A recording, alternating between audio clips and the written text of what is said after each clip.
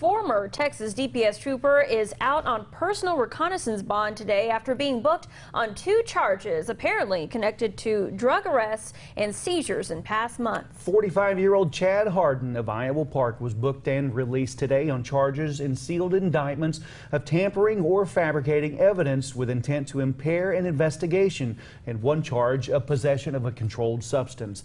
We've attempted to obtain an affidavit or indictment detailing the charges on the Wichita County Records database, but so far have found nothing.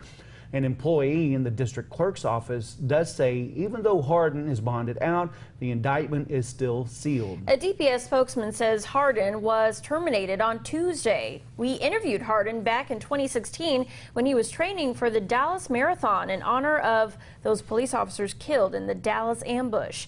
Harden has been involved in scores of traffic stops and drug cases in past years, most along US 287. Hundreds, if not thousands, of pounds of marijuana and other drugs were seized, along with, in many cases, thousands of dollars in cash. We began inquiring about this case Wednesday when we examined recent no bills returned from the grand jury and noticed case after case of drug cases being dismissed. How many are directly related to Harden and possibly compromised, we have yet to learn.